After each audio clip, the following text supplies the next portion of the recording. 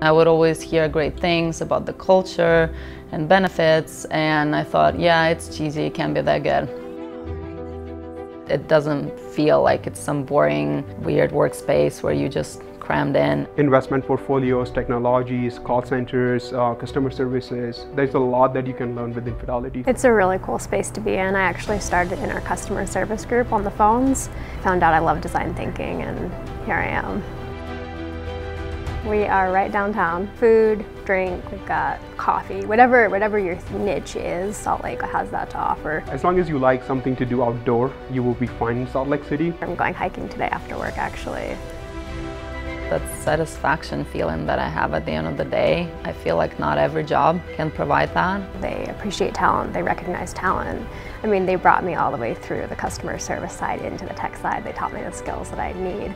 I've worked hard, right? But they'll meet you halfway and get you where you want to be.